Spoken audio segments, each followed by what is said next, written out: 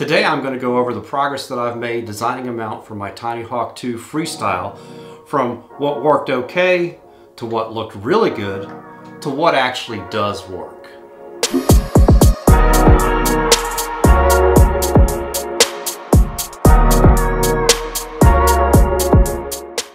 This was my second design for the TinyHawk 2 Freestyle frame.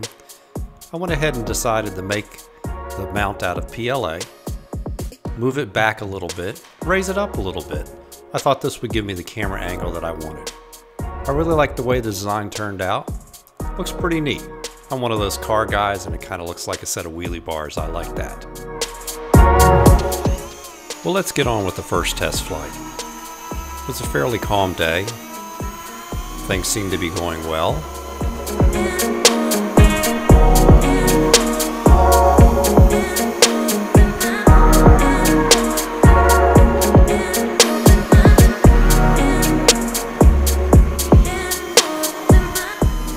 I like the angle a little bit better from the original design.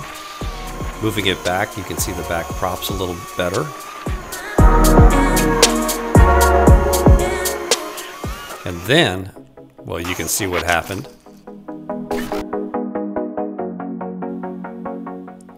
This happened several times to me, so I figured something was wrong. Best I can figure out, the center of gravity is too far back, and the little flight controller just can't handle it.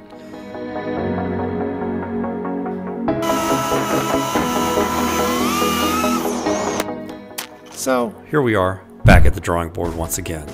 I took my original design, modified it slightly, made it a little thicker to make it stiffer, changed the center tube to actually a tube design instead of a straight flat rectangle, moved it in a little bit to help the center of gravity, and now I've designed it so it's up towards the top to give the camera a better angle. Now I've got the part printed, have the antenna tube installed. I had a little bit of trouble getting it over the standoff, so what I did is I took my 4mm nut driver and I used it instead of a pair of pliers to push it into the mount. Made it flush with the top on each side.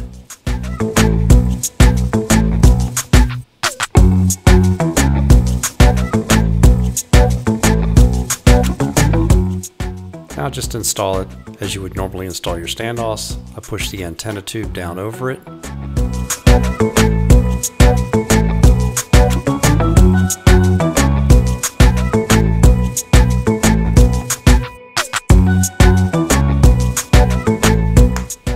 Well, now that we have this design complete, I think it's time for another test flight.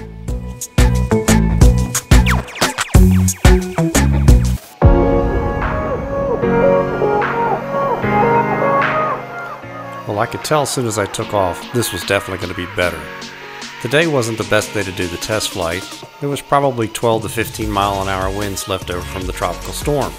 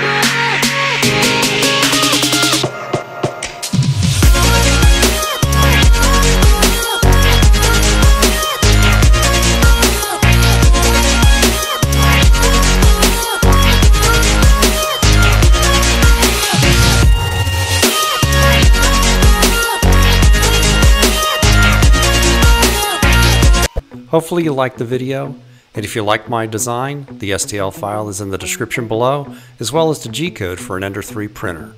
Thanks again for watching. Don't forget to like and subscribe.